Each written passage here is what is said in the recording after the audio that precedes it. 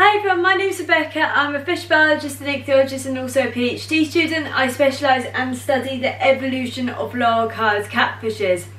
So today I'm going to do kind of almost like a jaw video. So I'm going to talk about keeping discus singly, slightly almost in pairs, and also introducing my new discus that is not going to show himself. So people might have noticed that I've had one discus in this tank for a few months, and previously for a long time I've had pairs and also groups, and I kind of just in this sort of size tank and on the situation I prefer pairs. More than often when I keep a group they will pair up and then that causes drama, so that's kind of why I lean more towards having a pair, which can be a little bit more of a drama than many people might think. So can discus be housed alone? And I'm actually going to say no. Especially if you're new to discus, by a group. It's better to keep a group when you're starting out, just to learn about the fishes, learn about their behaviour. You're probably going to get them pair off. But ideally I think also with discus it's kind of a good idea to have somewhere that you can move fishes around or maybe move a pair around. So it's really a sort of a nuanced, sort of a complex actual topic because it's not got that simple answer. And I come from that side of having different style groups and pairs. But I definitely wouldn't keep them alone long term. So discus are well known for being shoaling in the wild, and this is true, they do shoal in the wild, but they are also found singly in the wild, as has been noted in the scientific literature and by people that have seen them in the wild, particularly at night. Individuals who might not be in the shoal, maybe they're not pairing at the moment or for some other reason, they will be going around on their own. So that does mean that they're not always that sort of tetra-like shoaling fishes. They're a lot more complex than that, and if you understand discus then you'll know they're a lot more complex than that commonly shoaling fish. But they can also be housed in pairs, as many will know, like most cichlids. They spawn in pairs, they build a pair and then they spawn in it. With keeping a group together, because like most cichlids they defend that space, it does cause quite a bit of drama. Also within that pair, so that pair is not always entirely loyal to each other as you might think. I don't think there's any cichlid that is. So you will get, and I've had it before, where a male has actually decided that actually wants this other female, and his original female is still trying to pair with him, but he's pairing with another one, and then that has that drama. So housing discus is a little bit more complex than sometimes it seems. So housing alone, I would never recommend buying one discus and housing it alone. If you're going to house a discus alone, it should be for certain circumstances, and that is largely where you know it's a confident fish. So mine was out all the time interacting with me, almost like having a singular angelfish, which is also partially a shoaling fish, or it is a shoaling fish but also pairs up and potentially can go singly. So you want to know it's confident. Discus can be very easy to spook, very shy fish. Often they won't work on their own, and particularly if you have a baby, like a small individual, they can be a lot easier to spook. So you have to know the personality of that fish. As social fishes, they're going to get so much more enrichment, sort of behaviour from being in the group. They benefit from being in the group, and a group is more or less 6+. In the wild they are found in much larger groups, in much smaller groups, and it varies a lot. They're kind of a little bit more fluid in those terms. So ideally it would be a group that kind of works down to less than that. And I don't recommend it for beginners at all. You kind of have to understand discus and understand your individual discus fish because they each have their own personality. This is a very boisterous female. When I got her, she was pretty much one of the most boisterous in the tank, and when I placed her with a male, she was a little bit more boisterous than him, even though he was bigger than her. so I kind of know her personality, and when he passed away it just left her, which was kind of the problem. And you could say, oh, buy a shoal, and then it kind of becomes that cycle of then I'd have to put the rest of the shoal in there, but what if some individuals in that shoal are going to pair up, and then it just becomes a little bit more complex. And rehoming discus is a little bit more complicated than it seems, especially to find good homes, and you don't want to just, and yeah, it's a little bit more of a drama. So I started with a pair. Well, I've had shoals and then I did buy a pair, and understanding the pair kind of taught me a lot about them.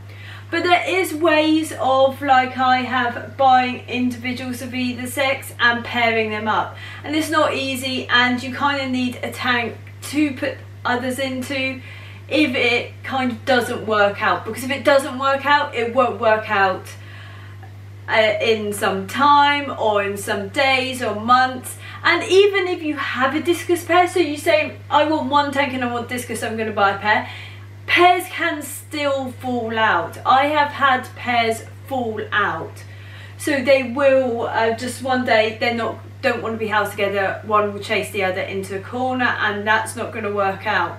So I've had to take one out and place in another tank, and then maybe try and reintroduce them. So it's understanding this behaviour and what is full-on aggression, what's a bit of dominance, and that sort of individual sort of aspects to it. So pairing them up is a lot more drama, because you might end up with a fish that you can't house. And generally it's accepted with discus, they will do male-female pairs as sort of expected of fishes. So male-female pairs do work, but also it's not rare to find female-female pairs. And I've never tried pairing up a female-female. But also I'm not too fussed on breeding them. So when it comes to sexing discus, you can be almost like, let's say 80%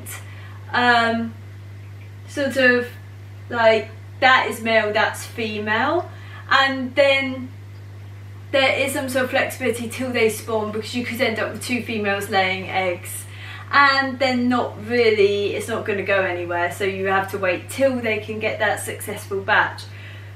So sexing is the difficult thing with this. So I don't really explain how I do it particularly, because it's kind of this judgment of eye. There's some really easy varieties to go for if you aren't too great on looking at individual features. So that would be something like the red covers. In the red covers, the males have a blue tinge. They're a little bit more brown, I guess. They've got the blue to the head, blue rim, and then the females are just this bright red coloration, which makes them really easy to sex in comparison to other varieties, which there isn't really any colour dimorphism. So that's probably an easy way. I look at fin shape, so I kind of use a bit of a combination of looking at this anal fin and the dorsal fin. It's going to be more rounded in females most often. It's not going to have any trailers. You want a larger, more mature fish, otherwise it's a little bit hit and miss. And I could be totally wrong, and this could be two females. The coloration kind of threw me on this one, because it's not like a normal red cover. But so this is the leopard Turk, or just the leopard anyway, but not the highest quality. But she's got those very rounded edges to the dorsal and the anal fin. That kind of hints that it's a female to me. In more mature fishes, and as they age, males do get quite a large nuchal hump, but then females can get a little bit of one depending on what they're fed.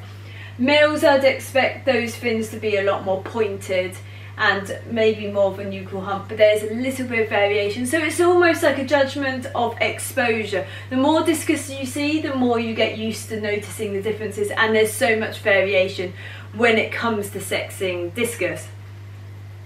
So what I do, so I never personally have, like in my personal tanks, I've kept some of the larger cichlids, but you do see different pairing methods when it comes to them.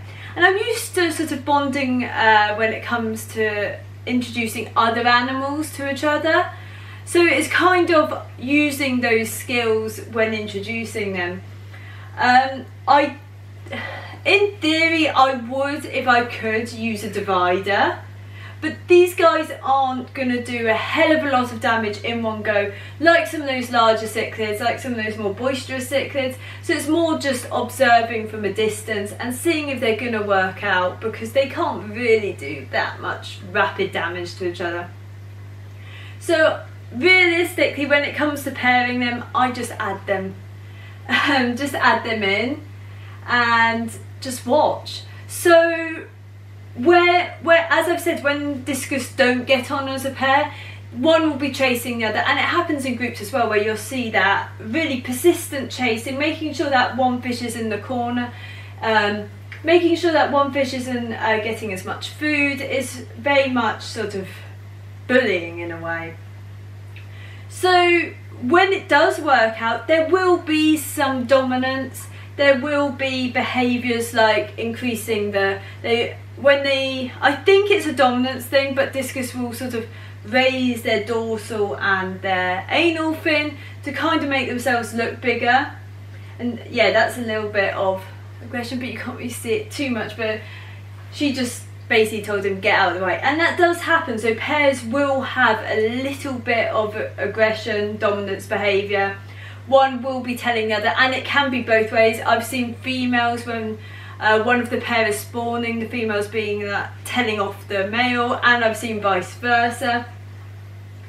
But the first sort of sign I thought for this pair particularly that was going to work was he is much more than her, and I really misjudged how large she was. I thought she was tiny, and I didn't realise how much she grew, because sometimes you just think your fishes don't grow, and then you go to store and get another and it's like, oh maybe they did grow.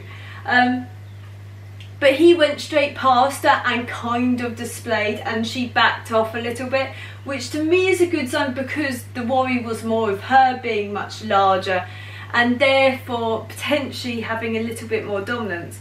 But discus are quite complex, they're very individual fishes, so there's many ways of doing it, and realistically, if you're going to introduce a pair, you just need to sit there and watch and be ready with another tank to shove them into, to shove one into if you need to.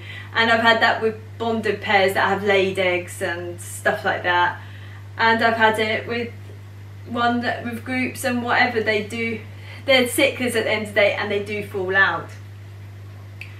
So although this guy is a little bit more elusive and he's probably a little bit more shy, and with pairs you can expect that, groups that tend to be a lot more confident because they got that sort of well, that group mentality. They're all going to sort of feed off each other when it comes to feeding and stuff like that. And he's very new to tank, so he's not used to me. He's not used to me walking around. He's not particularly a fan of it, basically.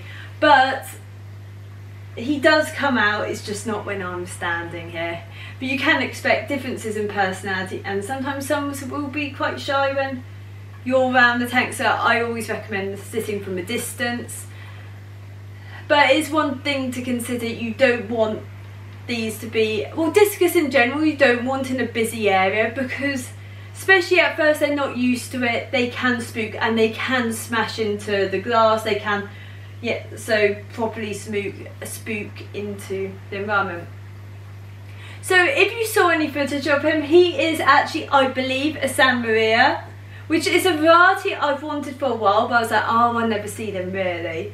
So these are related to red covers, but their barring, I believe, is very different. So barring is like the stress stripes that discus get when they're communicating. She gets them, sometimes it's quite obvious. There are these black bars on the body when she's in the dark, when she's a little bit stressed, and it's just that sort of communication.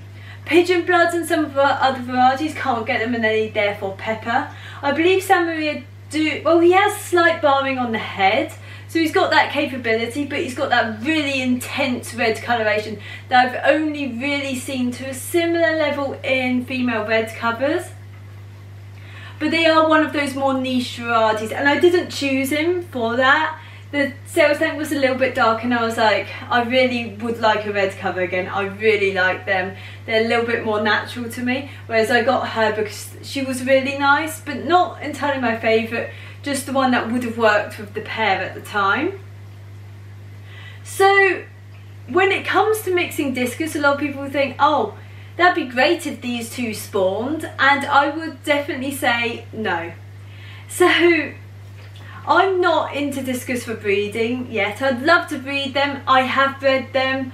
I'm not interested in raising the eggs or anything like that. But when it comes to mixing varieties, it comes with a whole load of drama of coloration. Just because they breed, it doesn't mean you're going to get this beautiful intermediate. You're probably not going to get something that's that desirable and therefore going to be able to sell that easily. And also, so many discus on the market, I don't think it's worth adding more to it. So I'm really not fussed about breeding them or how they breed. I really spooked them by smashing the lid a little bit. But also I did a water change, and discus don't like cooler water changes. But so I'm not really fussed on breeding discus, to be honest. And that's why the setup is like this, because if they lay eggs, I can more than expect her or anything in the tank to eat the eggs. If they don't eat the eggs, they're eating the fry. So it's not really a concern of me, for me. They're just pet fishes at the end of the day. I've not kept them in any way that would be more for breeding. I've not really kept them in a way that I want to show them. They wouldn't be show quality anyway, I don't think. I just like the rounder bodies of these Asian discus. Even though they're probably closer to show quality than Stenko or anything like that, they don't have the pointy heads, they're still not for that. They're just pet fishes, and that's what discus can be great as. A lot of people use other cichlids. I just like discus. They're almost like big pistogramma for me. But anyway, I end this video here, and hopefully some of the footage of them is interesting, and goodbye.